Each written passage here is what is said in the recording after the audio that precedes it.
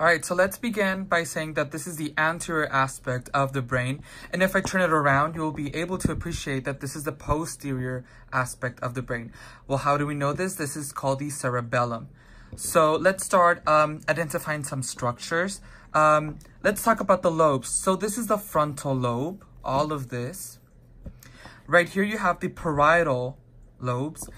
This one is the temporal lobe, the occipital lobe, and this one right here, this is called the insula. So all of this, that's your insula. For you to identify this, you need to take off this structure right here, and it's deep. That's the insula. So now let's talk about the structures and landmarks.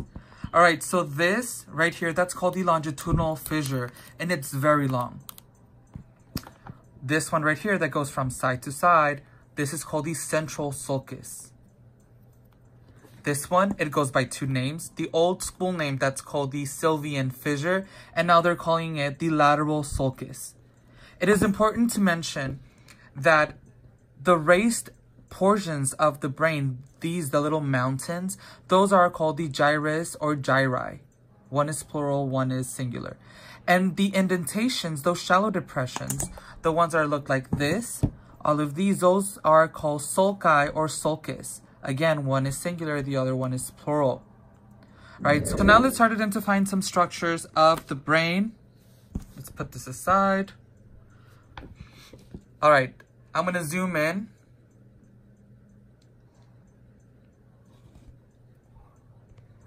All right, so let's start identifying some structures.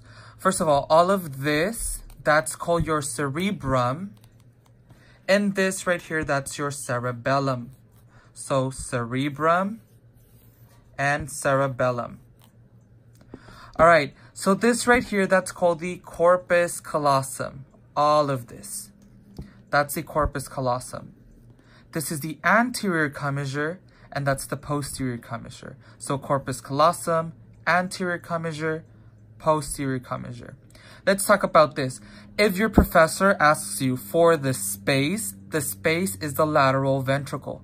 However, if your professor asks you for the structure, this is called the septum pellucidum. Septum means a partition or a wall. So it acts like a wall from this side of the brain from the other half of the brain. So structure is the septum pellucidum. The space is the lateral ventricle. So corpus callosum, anterior commissure, posterior commissure, the space, lateral ventricle, the structure, septum pellucidum. Let's take a look at number 12. This is called the fornix. The fornix makes the floor of the lateral ventricle. The fornix also is a part of the limbic system. All right, so fornix. This right here, this pink peachy color, 26, this is resembling your choroid plexus, specialized cells that are called ependymal cells or ependymal cells, however you want to pronounce it. The main function of these cells is to create cerebral spinal fluid, CSF.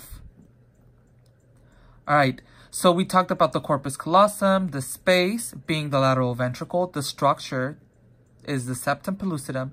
The fornix makes the floor of the lateral ventricle. This is the choroid plexus. Let's take a look at this is the anterior commissure, posterior commissure at 23. This structure right here, this is called the pineal gland. All right. The pineal gland is responsible to secrete melatonin. Melatonin is going to give you that drowsy state. So when you want to fall asleep, melatonin has to kick in. All right. So let's talk about this right here. This is your thalamus. This is your hypothalamus. 22 is called the interthalamic adhesion or interthalamic mass. The word inter means in between. Thalamic is referring to the thalamus, and adhesion is just the connection. All right, so thalamus, hypothalamus, interthalamic adhesion. All of this space, that's your third ventricle. So the lateral ventricle is here. If your professor's asking for the space, this space, that's the third ventricle. All right. So let's take a look at the hypothalamus.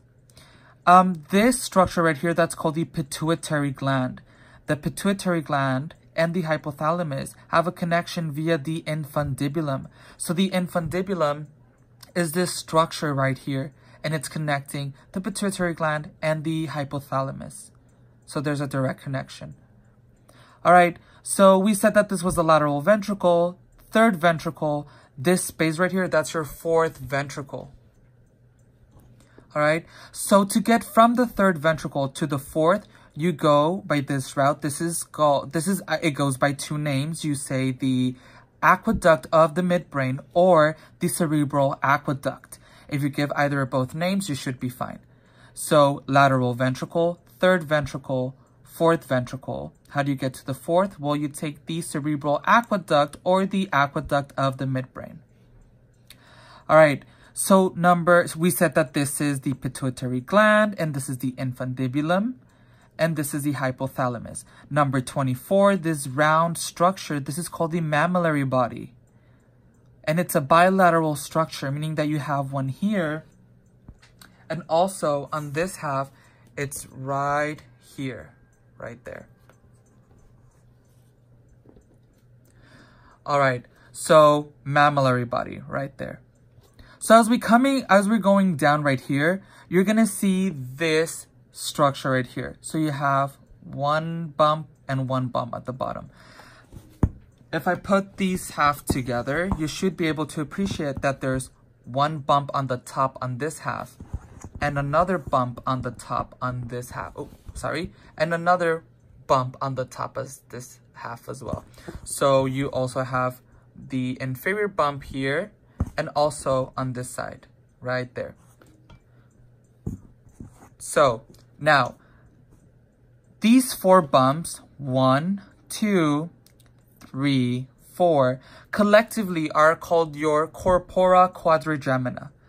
The two bumps on the top are called the superiorcolliculi. So you have one on this top and the other one to the other half.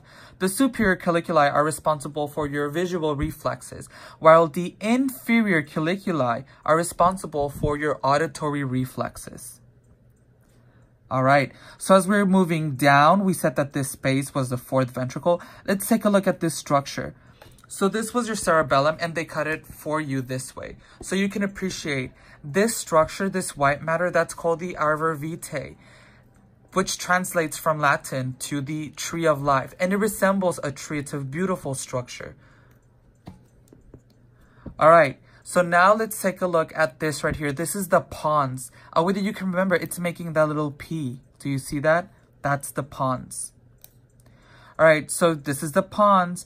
Inferior, this region, that's your medulla oblongata. Right there. So pons and medulla oblongata.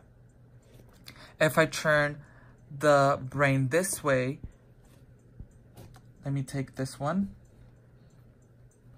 You should be able to appreciate, if I put this together, number 33 on this side, and this side doesn't have a number, but those are your cerebral peduncles. I hope you can see that. 33 on this side.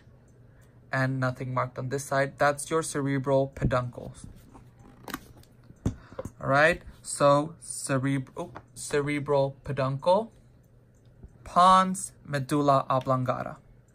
All of this, that's your cerebrum, and this is your cerebellum. By the way, the folds on your cerebellum are called folia. Folia are the folds right there. And that's it.